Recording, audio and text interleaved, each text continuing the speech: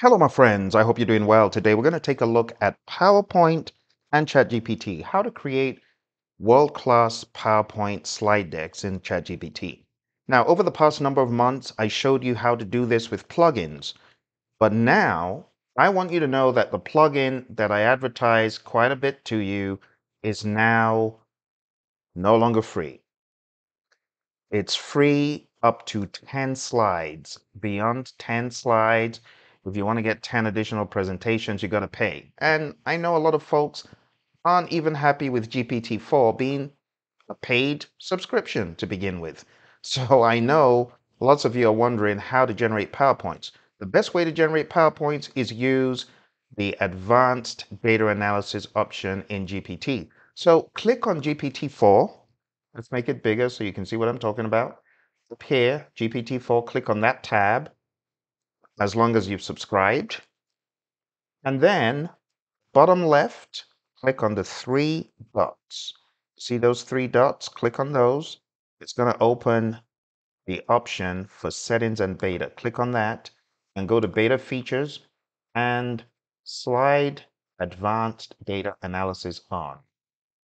This is a great option that allows you to write code, to analyze files in Excel and other formats. We are going to use this to generate PowerPoints in GPT. When you have selected it, hover over GPT-4 and make sure you select Advanced Data Analysis Beta. If you only have default selected, you will not be able to use this functionality. So click on Advanced Data Analysis Beta. The moment you do that, you see a plus. This could be used for data analysis, but that's not what we're doing today. Today, we are going to generate PowerPoints. So I'm going to show you again how to get world-class PowerPoints from GPT. Let's take a topic that project managers understand. We'll take the topic of risk management.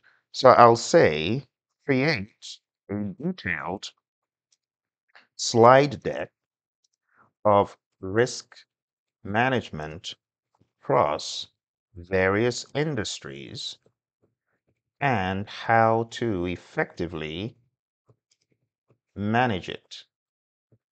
Give 12 discrete steps. Hit enter and GPT will do its thing. Right now, you can see it's generating the content and showing you slide by slide what will be generated.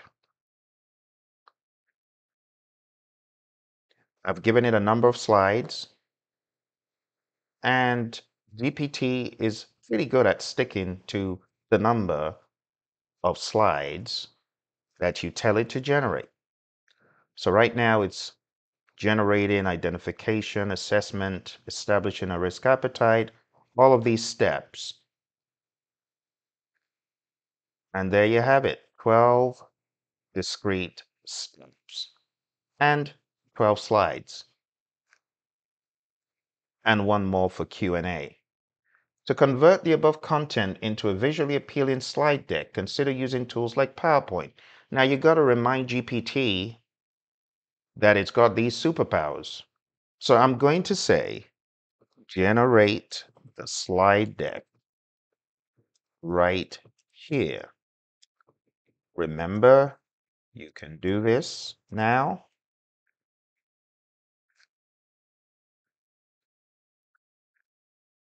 So it's saying that it's going to be in PDF, but I don't want it to be in PDF. So I'm going to stop it right there. I'm going to say, recall this should be in GPTX. You can do this. Sometimes you got to remind GPT about its superpowers. So I'm glad it's acting up like this because if it did that to you, you'd wonder, hey, that Phil guy, he told me an untruth. GPT can't generate PowerPoints, but it can. The way GPT acts is like a forgetful person who needs additional help every now and again. So I've helped GPT, I've told it, hey, remember, you can actually generate stuff. And when it's done, When that spinning wheel stops spinning and it turns from a green to a gray box, you'll know that your PowerPoint is ready. Let's give it a few more moments. It's taking all of that information, compiling it into a deck. Now, the way it does this on the back end, there are libraries that GPT pulls from to be able to create files in these formats: PDF, Word, PPTX, and so on. It did behave rather reluctantly at first, but with a little bit of coercion, a little bit of salting the delicacy, right, for the horse, you get it to move. Let's click on download the PPTX presentation here. That's it. Open the file. Click on open file. And this is it right here. It has generated this slide deck. So even if you don't have smart slides, you can use GPT to generate. And it's going to get better at this. It's not going to need as much coercion or pushing and pulling to remind it that it can generate slides. But anyway, for now, you may need to give it a little kick for it to kick in. Let's go on down to the design option right there and make sure we choose the office theme. Now that we have the office theme selected, we can see that the designer capability has kicked in, which is quite cool. Before we get into designing and making this look all fancy, let's go on down to the slide size. Click on that drop down and make it widescreen.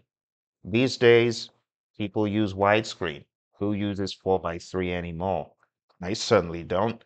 Let's click on the designer capabilities and select a nice cover page. Now, before we get carried away with that, let's go into View and Slide Master.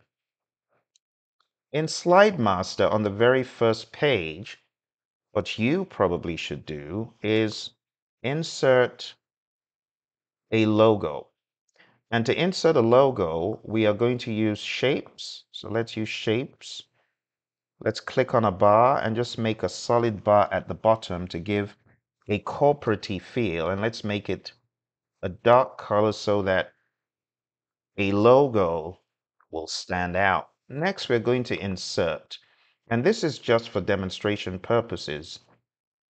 Let's click on icons and let's look for some business icons. There's business. I quite like this one, which shows some sort of growth. Let's click on that. Let's insert.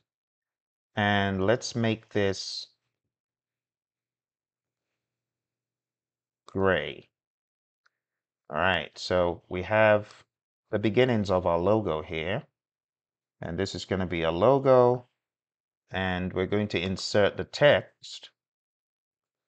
And you can just fast forward if you already know how to do this. If you already have a logo, well, you can skip all this and you can just import your logo. But I'm going to use this to say, to put in the company name, and I'll just say,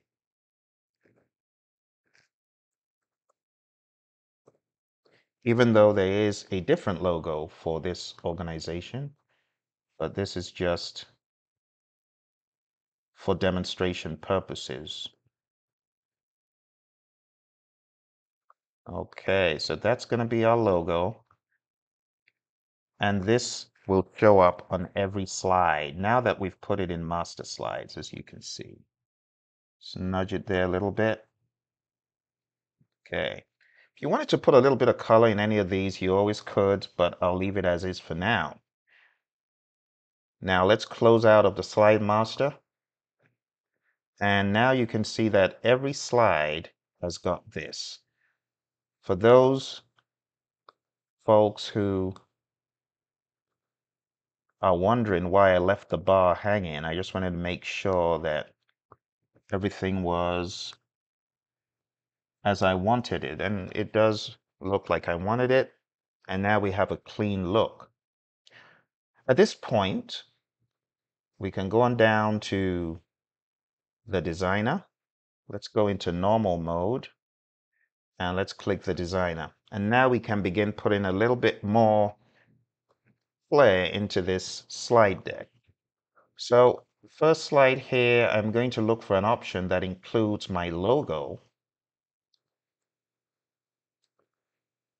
And the same for the second and the third and so on. But let me tell you how to do this really quick. If you come up here and you see perhaps a design that you like, you could still select it and just copy the contents like this.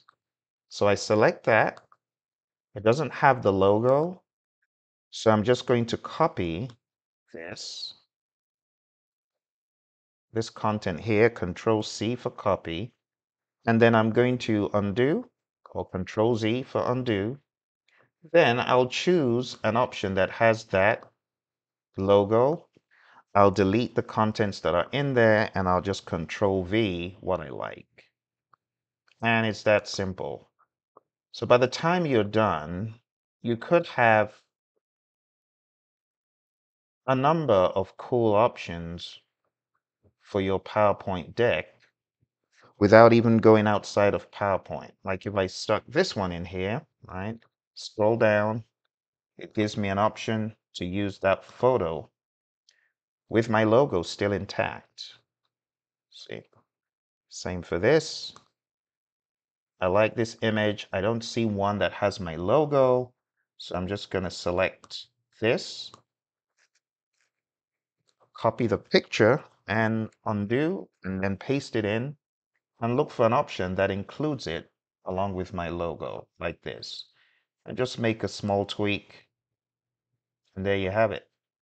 You have a slide deck that keeps your logo where you want it. In the interest of time, I'll just go ahead and select a few options, do some very quick edits, and there you have so many options. The options are endless. So many options. One of the things that the designer does is it tries to copy previous slide formats. So once you've started going down a particular path, it thinks, oh, that's where I need to go. And it starts giving you similar options, like this horizontal layout. You see, because I did this one, then it gives me this as an option. But let's continue. Just keep selecting whatever you like.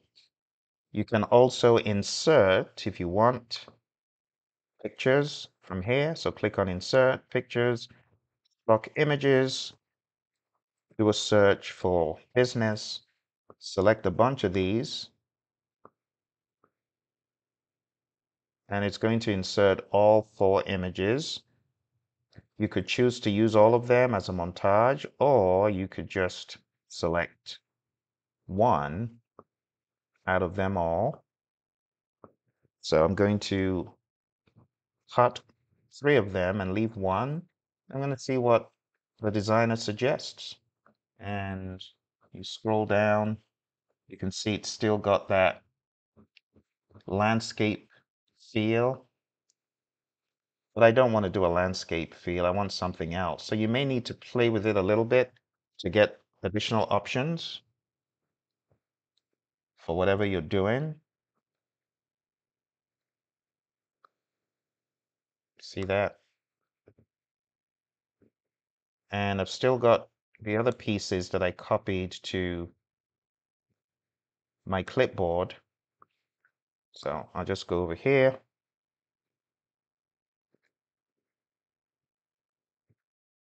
Leave one, take 2 away, and try to make the text a little bit bigger if I can.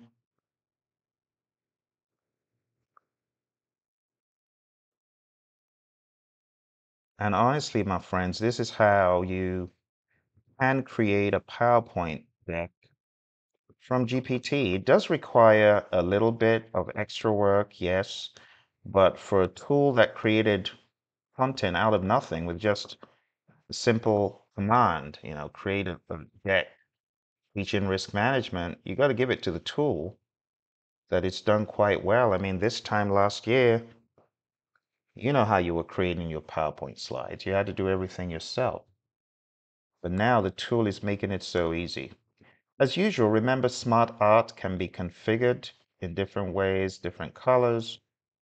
So explore those if your PowerPoint needs it. Let's cut this, leave this. Let's see what the tool suggests. Again, it's gone with that horizontal flare. I like the horizontal one for closing. And question and answers. Boom, done.